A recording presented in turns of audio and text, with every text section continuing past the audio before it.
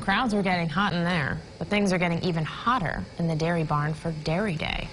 Hot barn. It's farm fresh. Farm fresh, I like that. All right, and you know what? It is Dairy Day, so that's where we can find our Ashley Cafaro. She is there this morning on the fairgrounds. Looked like she has some activity behind her. Hey there, Ash. Hey, Nicole and Ryan, and happy Dairy Day. With me are two New York State Dairy Ambassadors, Gabriella Taylor and also Katie Jasmine. Thanks so much, guys, for joining me this morning. So how do cows spend their time here at the fair? Well, we want the fair to be just like home. So when they come to the fair, they're spent relaxing, laying down, and eating their food.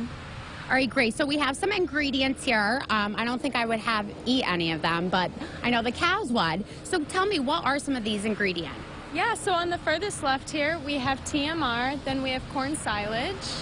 And then we have haylage and mineral mix and a corn grain. So at the very left end over there, the TMR is the final product. So all of this gets mixed together with all different kinds of nutrients to produce the feed for the cows.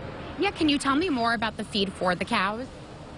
So we want our cows to have adequate energy for them to be able to produce enough milk, which is why we have all these different kinds of ingredients. And to put those ingredients together, we have a nutritionist for our cows to make sure they're getting the nutrients that they need to produce that milk.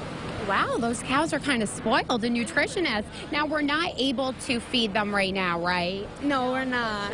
Okay, did you say that they were on a milk diet? So our younger animals are on a milk diet versus our older animals are on this TMR diet, which is a total mixed ration diet. The nutrient values and necessities for animals change with their age, just like humans do. All right, great. Well, hopefully we can feed them later on. I'm going to send it back to you guys in the studio. All right, thank you.